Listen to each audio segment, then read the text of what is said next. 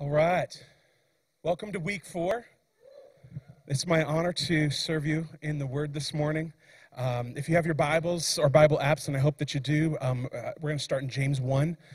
We've been in a series that kind of tethered to this particular scripture.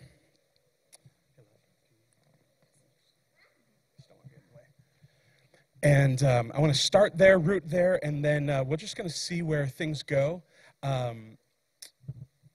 Because I have 6 pages of notes, and we don't have 6 pages of time. So we're just going to have some fun. All right, y'all good? Y'all good? So let's get into His Word. Let's see what Holy Spirit has for us this morning. I think it's something profound. I think, and I'm at the spot where I think, but I actually get in close to a place where I know that should we refuse to develop a personal culture that is inhospitable to offense, we will not enter the full destiny purposes on our lives.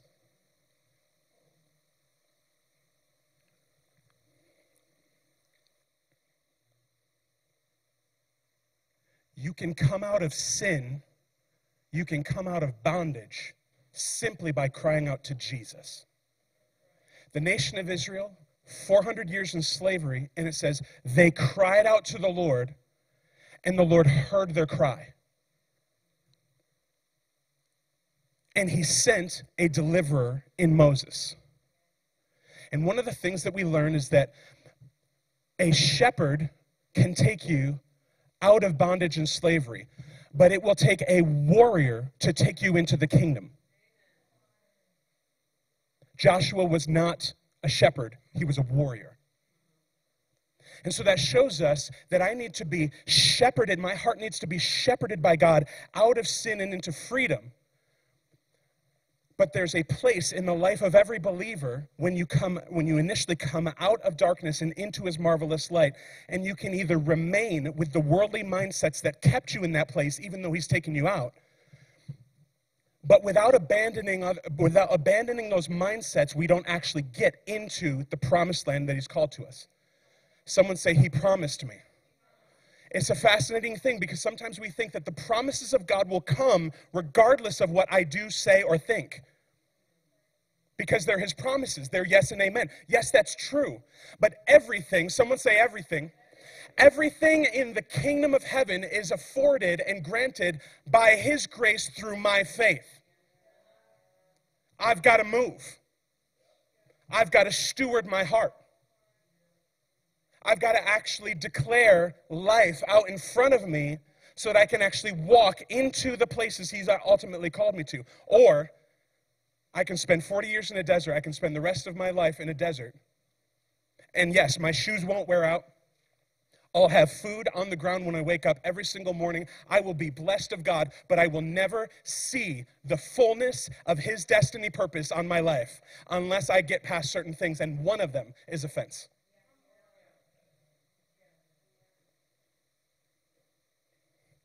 James chapter 1, verse 2 says, my brethren and my sisterin. Sorry, I just like to include that. I don't think sisterin's actually a word, but it should be. Count it or consider it all joy. Someone say joy. Joy. Thank you, Mr. Buckley. I appreciate you. No, I really appreciate that. That wasn't just the sound of your soul. That was the sound of your spirit. Thank you. Count it all joy when you fall into various trials, knowing, someone say, because I know. See, we have joy because we know something. It says, for the joy set before Him. It wasn't joyful going to the cross. It was the joy set before Him. He knew something, family. He knew something on the other side of the cross that said, you all think you've got the upper hand now.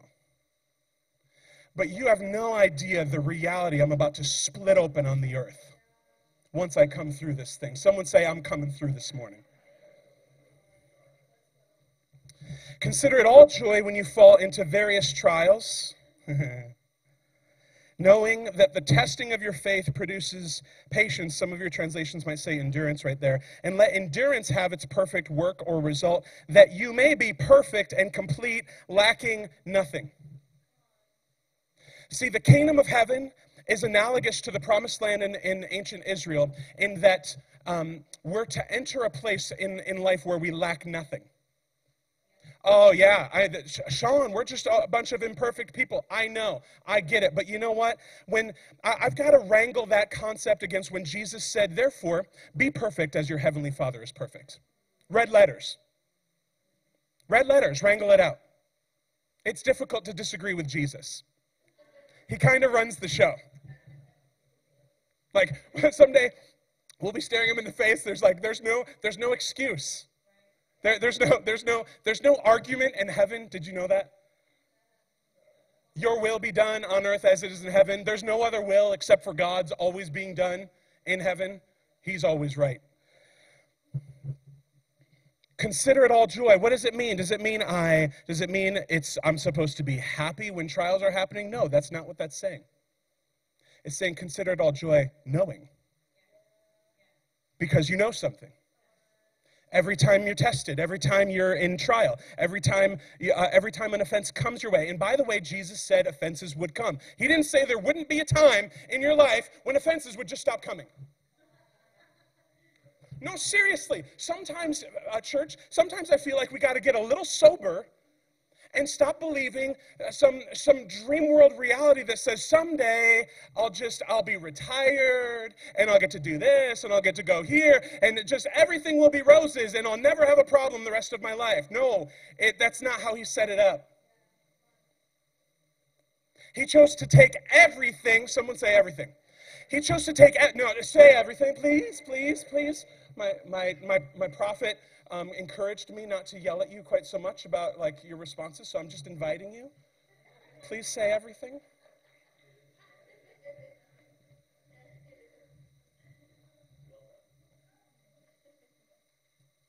There isn't a spot that we get to in life where we're just done going through stuff.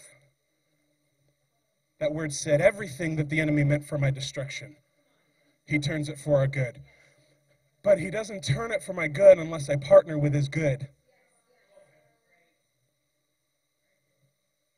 He doesn't? No, because every single thing that he invites us into, I have to take some kind of movement. I have to take some kind of step that believes him regardless of the circumstance that I'm in right now. So I consider it all joy, knowing that the testing of my faith. When does joy come? When I recognize, and here's where emotions get loud. How many of you have loud emotions? This is where emotions get loud, okay? So something happens, blank hits the fan, and boom, I've got blank all over me. And now in that moment, I can either sit down in my muck, I can either sit down in the crap of life, I can sit down in my offense, I can sit down in my pain and say, woe is me. Now, please hear me, and I'm going to say this again at the end just to make sure that no one's mishearing me. I'm not saying you can't process pain. Please don't hear me say that. But there's a difference between processing pain and wallowing in it. And his goodness, his mercy, it beckons me forward. It calls me on. He's like, I know. And you can either stay right there in the knowledge that they really crapped all over you, or we can clean you up, and I can show you how to do this going forward. I consider it all joy, knowing that the testing, the crap, the muck, the junk, the consequences, the circumstances, that it's all for my good. That it's all moving something in me so that at some point, it doesn't mean the circumstances of life become roses. It means that what becomes internal inside of me is all roses.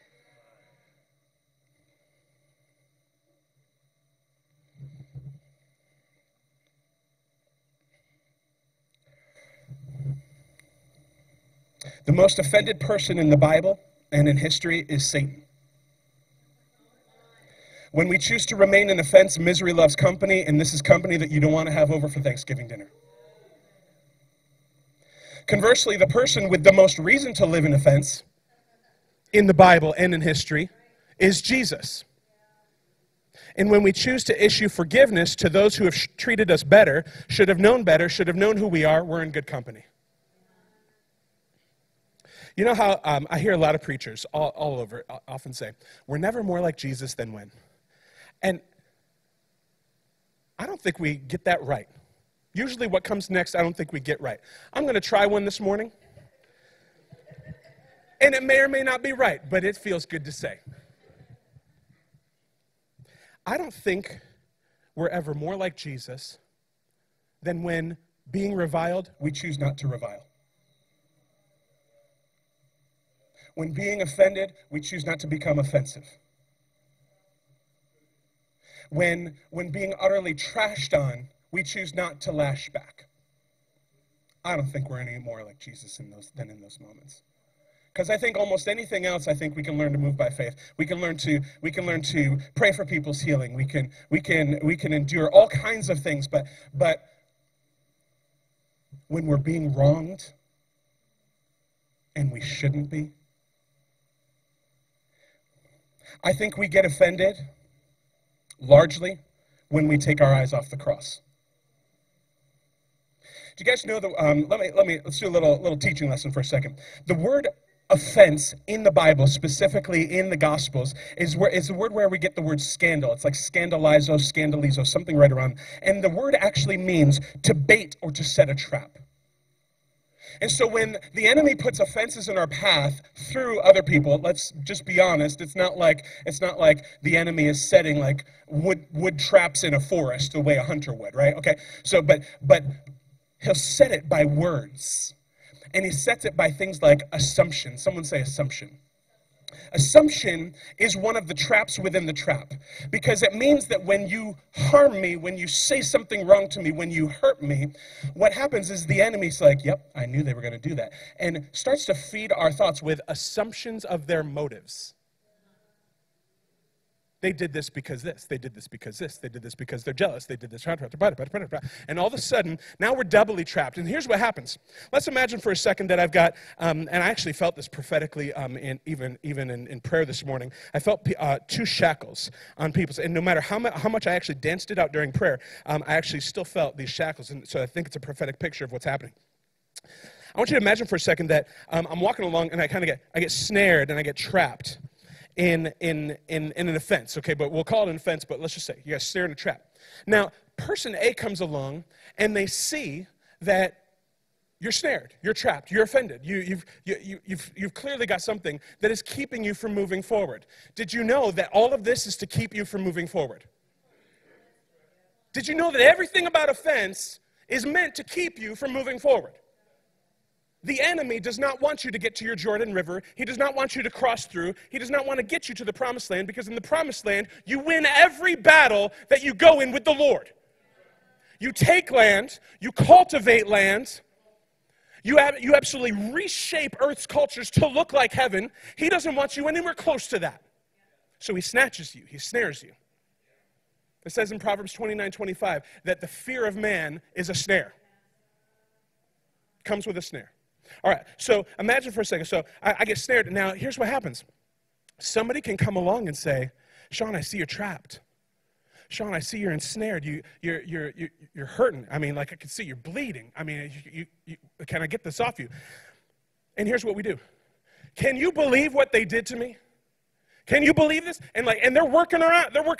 Yeah, let me help you get off. No, can you believe it? Look at me. Can you believe that somebody did this to me? And this is what we do. This is the culture of offense. The culture of offense is one in which we coddle this thing that is injuring us. We coddle this thing that is toxifying our lives. It says in Ephesians, be angry, but do not sin. Don't let the sun go down on your anger. Did you know that anger has a shelf life of 1 day before it spoils into offense?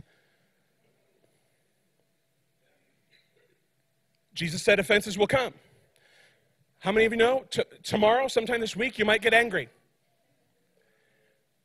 You got the rest of that day to work it out before something begins to fester the next day. One day. And so you got this thing, and what we do is we try to convince the person who's trying to help us how much that person hurt us by laying the snare, by laying this trap. And so we keep them. I know I look like I'm boxing out in basketball, don't I, Joel? All right? But we keep them at bay from actually being able to free us so that I can actually move forward. And meanwhile, the one thing I need to hear is the Spirit of the Lord God is upon me because he's anointed me to preach the good news to the poor, to the ones who are in pain, to the ones who are in bondage, to the ones who are in prison, to the ones who have been snared. This person's coming along, and we're not letting them in. If we haven't figured it out, the person is Jesus, coming through the voice of anyone around us that's actually, it says, I think it's also in Ephesians, it says, when a brother or a sister is caught in any trespass, you who are spiritual, restore such a one in a spirit of gentleness. We are our brother's keeper. We are our sister's keeper. We're actually called to kind of figure out, like Lisa and my wife are all about this. I'm not as good at this, but they're like, the eyes don't lie. Like they can always tell when somebody's just like in a murky internal spot just by looking in people's eyes. So sometimes I'm like, you walk into work and you're like, you don't want Lisa and Alden like looking in your eyes and be like, it's all good, I'm fine. Because we're to learn to know one another after the Spirit and not after the flesh. All right.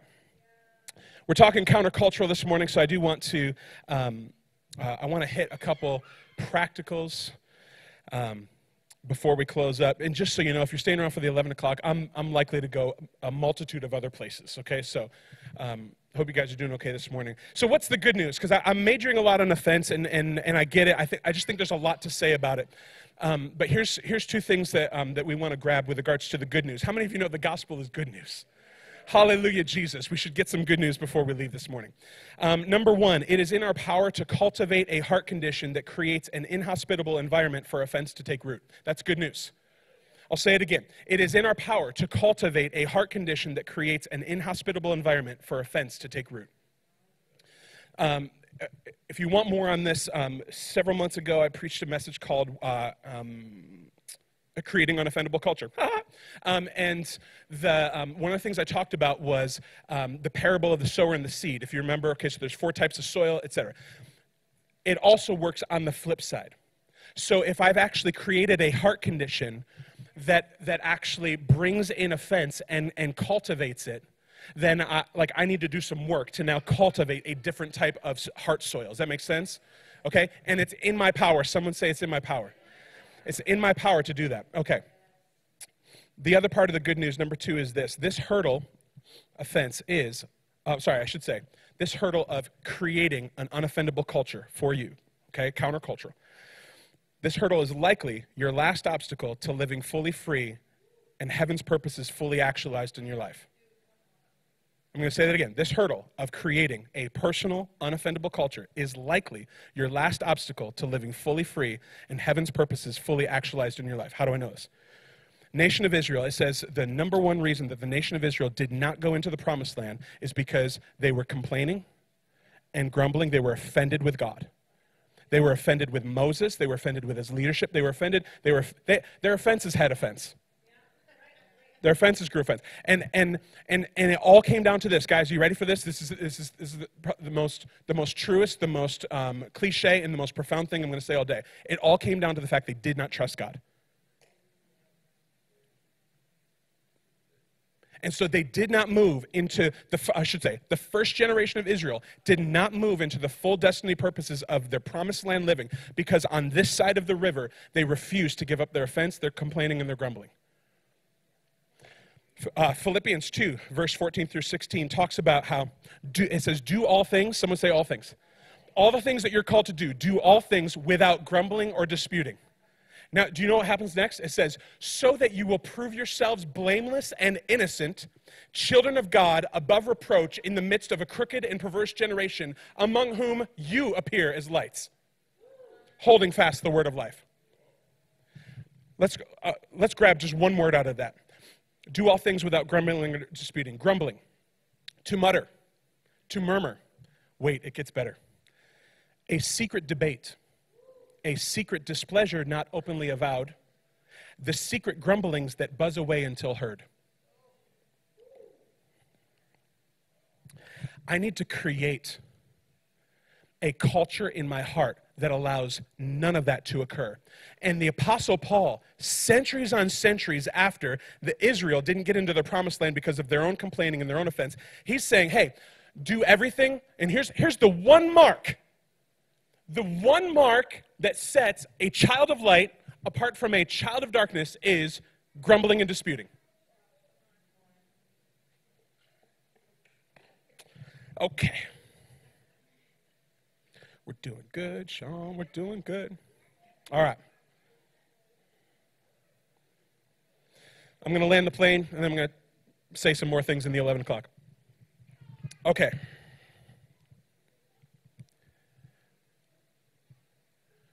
If I want to create a counterculture in my own personal life, if I want to create a counterculture in my family, if we want to create, as Journey Church, if we want to create a counterculture against the spirit of offense that, frankly, I actually is one of the main reasons we haven't seen the type of breakthrough we've been asking for the last decade, then we're going to need to engage our own culture.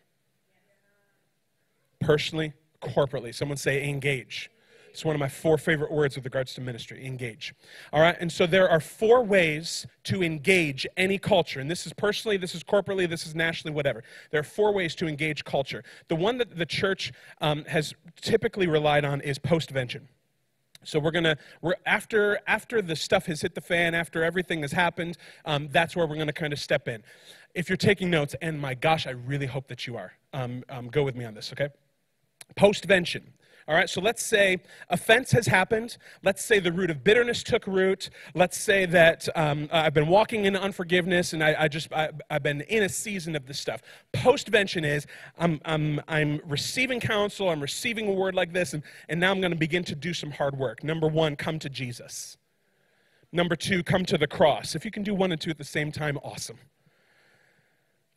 Number 3, do the hard work with Holy Spirit of uprooting the bitterness. Forgive who you need to forgive, and clean up your mess with those that you've defiled. Well, I didn't defile anybody. Yes, at some point you did. Offense doesn't stay quiet very long. It just doesn't. It doesn't. At some point, what is defiling the inner person eventually bubbles up to the outside. It just doesn't stay quiet very long. All right. I promise I'll get back to the good news at the end. All right. Yeah, if I remain in offense, it's because I forgot the work of the cross. If I remain in offense, it's because I've forgotten the work of the cross. I got to get back to the cross. Number 2, that place goes along with this. It's also the place where you die to yourself. Guys, long before I had language for any of this, the number 1 thing I would do anytime that I would begin to entertain longer than a day or longer than a week of offense is I would start asking Holy Spirit, okay, where do I need to die? No, where's the place of my death? It says, the part of Galatians 5 that we all love, it's like the fruit of the Spirit is love, joy, peace, patience, good, kindness, faithfulness, gentleness, self-control. Like we love that part, and then like right after it says this, those who belong to Christ Jesus have crucified the flesh with its passions and desires. Can we go back to the fruity part? I liked the fruity. I just like it when he speaks tutti fruity to me. No, I have to cultivate a lifestyle. Our apostle's saying this all the time. He's always talking about how Paul said, I die daily. I'm constantly in a place of, okay, Lord, this is pinging my heart.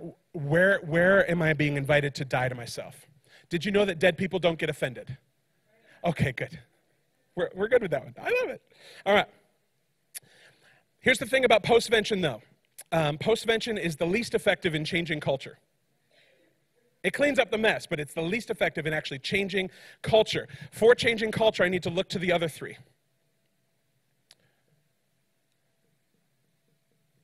I know that looks like it would, or sorry about that. We got enter. I'm doing this fast because I know I got to fly. Okay, we've got intervention. Someone say intervention. We've got prevention. Somebody say prevention. And invention. Someone say invention. That's my favorite. Okay, and just to give you a quick spoiler alert, the two that Jesus majored on most when he was engaging culture were invention and intervention. He was always disrupting the current culture and building the next one. Okay? So we're dancing in good footsteps when we do that. All right. Intervention. All right? The Proverbs 17:14, I'm going to get this wording slightly off. I'm so sorry. But it says that the beginning of strife is like the letting out water. So stop a quarrel before it begins. So intervention is at the point where offense begins to become a thing. Where it begins to get talked about, where we start to ride the line between verbally processing and gossip.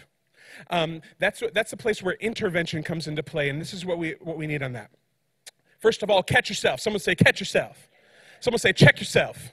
All right? So we want, in those moments, we want to have a culture that shuts it down. We want to become immediately repentant, and we want to go to our brother or sister and wrangle the thing out, work it out. Someone say, work it out. All right? Now, if it's not yours, but the offense is with somebody else, hit the pause button.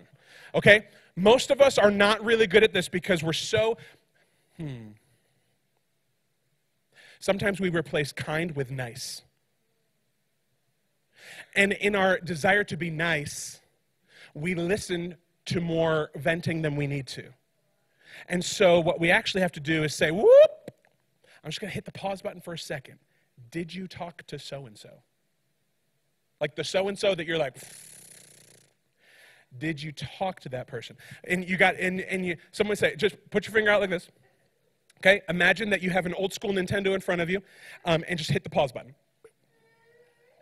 Okay, just learn how to hit that pause button and ask, have you confronted that person? And here's the thing, if they feel unsafe going to that person, offer to go with them. Okay. All right. Now, a couple caveats here. It is not on you. Someone say it's not on me. If you go to that person, it is not on you if they do not choose to take care of their side of the conflict. That's not on you. Don't own more of a conflict than you're supposed to own. It's simply on you to give the ministry of reconciliation its day in the sun. Okay. There's more, but I want to keep rolling. Prevention. Someone say prevention. Now, in these last two, the notes that I've got on this, they might actually overlap, so just kind of maybe jumble them together if you're writing stuff down or in your notepads. Proverbs 4:23 says this, keep your heart with all diligence, for out of it spring or flow the issues of life. Oh, man. God, okay. What you take in through your eyes and what you take in through your ears have direct access to the condition of your heart.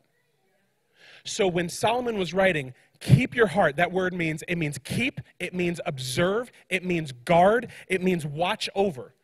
Meaning, be diligent. You actually want to, oh, God, like, so I'm sorry, like, scriptures are like flying in my brain like now. Okay. You want to cultivate a life with Holy Spirit in such a way that it's His very peace, the peace of His nature, it says that guards your hearts and minds in Christ Jesus. You do that by inviting Him into the situation. Now, mind you, when you invite Him into the situation, He might talk to you. Like, no, not like, hey, let's have a chat. It's like, I'm going to talk to you. And learn to be okay with that. It's His love to actually bring us discipline. All right, so I need to learn how to keep, observe, guard, and watch over this thing right here. Because as soon as the things that happen in life happen to me, they have direct infiltration to my heart unless I've created a culture in which I guard what gets in and I keep out what should be kept out. All right, heart monitor. I've preached on this before, so I'm just going to say it again. I need to learn to ask myself this question. Why do I feel this way? Why do I feel this way? Now, dudes in the room that you were taught across your life, men don't feel. You don't feel? What's this feel? No. Okay? I need you to begin to slice off those lies, because you and I, as men, actually we have to learn to show up to our emotion. we actually have to learn to actually like look at what I'm feeling, why I'm feeling it in the moment, and ask, Holy Spirit, like, I got nothing. Like, I'm asking myself right now, and I don't know why I feel the way that I feel right now. And I'm going to need you to intervene. I'm going to need you to say something, because I'm not living in this condition 1 minute longer than I have to. And so, guys, you gotta learn to step in and say, okay, why do I feel this way? And I'm telling you right now, the journey that he will take you on, I've had so many experiences in this house, out of this house, in sozo sessions, in counseling sessions, in all manner of things, where the Lord has taken me on these trips, and it's brought me to such new places of wholeness. I'm not bragging, I'm testifying. Do you understand the difference? I'm saying that because, like, listen, and I spent most of my life entirely guarded. And so, like, this has been a journey for me. So I'm just testifying to the goodness of God, that if you show up to your pain, if you show up and you don't vent sideways, but you vent up, and you say, Jesus, I don't know what to do with this. All I know is this is how it feels. And now listen, feelings may be real, but they're not always true. And that, guys, that's the truth and tension, because you got to show up to feelings that are real, find out what's actually true, and move forward. All right. Cease practicing the subtle art of assumption. Okay? When the enemy comes in and begins to say, this is why they did that. This is why they did that. This is why they did that. They're just mean and nasty. Like, they're really not for you. Like, all the things. Guys, I'm talking to myself. I'm not just talking to us. I'm talking to myself. Those are devices of the enemy meant to throw you off track and to disconnect you from the people you're supposed to reconcile with. All right. Begin practicing kingdom optimism. If I choose to believe the best about someone, the most that will arise in my heart is confusion, and it's remedied by simply asking the person what's up. All right. There's more. I'll probably go into that particular one in the second service. For right now, I want to get to invention. Someone say invention. This is my favorite. This is the crux of the counterculture, friends, right here. Someone say brave. Someone say assertive. Someone say communication. Someone say direct. Someone say confrontation. This is the invention. If you and I are going to live as kingdom-minded believers in a kingdom reality, it means we've got to get really good at brave and direct communication. We've got to get really good at direct confrontation. No, it does not mean you go hissing and spitting up to the person that hurt you. It does mean that you remember that we have the ministry of reconciliation. This was what was gifted to us in Jesus. So if you got to get your heart right, take all of 5 minutes to go to the cross. Be reminded that the person who should carry the most of it, aren't you glad? There are 8.3 billion people on the planet right now. All of them started out sinners. Did you know that? All of them started out sinners, and Jesus could be offended with all of us. He could be offended with all of us. And it's one trip to the cross that I've got to take to remind myself, you went through far more than I did. Right. You have far more reason to be offended, and if you can hang there, then I can learn to hang there with you. It says in Galatians 2:20, I have been crucified with Christ. I can learn to hang there with him. While he's taking not the brutal, yes, it was physically brutal what he went through, but I'm gonna put a heavenly wager that says it was far more brutal. It says, Father, if you could take this cup from me, what was it? It was the cup of wrath over sin for all of human history. I think that beating was a little harder. And if he can hang there and do that, I can get up there with him. And I can die to that Achilles heel. I can die to that place that I haven't died to yet. And I can learn to be brave and assertive in my communication. I can choose to confront directly with the ministry of reconciliation on my lips and in my heart. Another piece, if I'm going to generate an unoffendable culture in my heart, I need to cultivate kingdom or honor lenses for others and their journey. Guys, this is going to be a mind blow to somebody in the room. You're never 100% in the right. There's not a single one of us that's ever been in a conflict that was 100% in the right. I'm not sure if it's ever happened in the history of the world, with the exception of Jesus. So it means I need to go find out, how does heaven see this person? Okay, I'm almost done, I promise. Healthy boundaries. I want to invite you to go to be-revealed.com. Earlier in the year, right at the outset of the year, Dave was on a thread of how to build your team.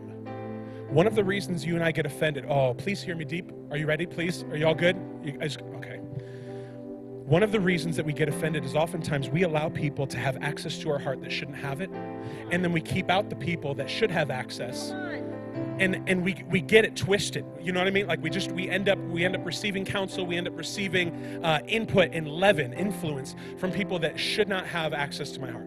And they end up bringing toxicity into that place. What you do in that circumstance is you begin to learn healthy boundaries. There are some people that can get utter access to your heart and handle themselves and manage things in a way that's going to protect your heart. Dave puts it this way in the prophetic word. He says, these should be the people who have purely kingdom, heaven's agenda for your life. And so I've got to let those people show up to the inner places of my heart. And the people that can't handle that level of connection, I move them to another place. It doesn't mean I stop loving. It just simply means I'm going to love you more appropriately at this place because you can't currently handle this level of connection. Okay. Lastly, please don't hear me say, stuff your pain. Please don't hear me say that. This is the other side of this tension. Please don't hear me say, stuff your pain. I know Bonnie's going to be with me on that. All right. The antidote to growing a root of bitterness is direct confrontation. Even after that, if you're still in pain and you vented to the Lord and you're still not feeling internally restored, bring godly counsel into your journey. Here's the caveat on this. This should be someone who is going to route you toward godly character, toward life in the Spirit, not someone who is simply going to validate your feelings and resurrect your offense. Come on. Are you okay? Come on, that's good. Guys, your destiny is at stake. And I might talk about this in the 11 if I end up getting enough time, and I'm just going to drop this right here. Not only is your destiny at stake, but the generations after you are at stake. Okay. Holy Spirit, you are the holy sifter. So I'm just asking you right now to sift out anything in the atmosphere remaining. Let anything worldly or carnal just fall right to the ground. And I ask you, Holy Spirit, uplift the words that are to remain and that are going to remain in just a place of invitation for our hearts this morning to be able to receive and say, you know what, that's for me. I'm going to walk that way. Thank you, Jesus. Amen.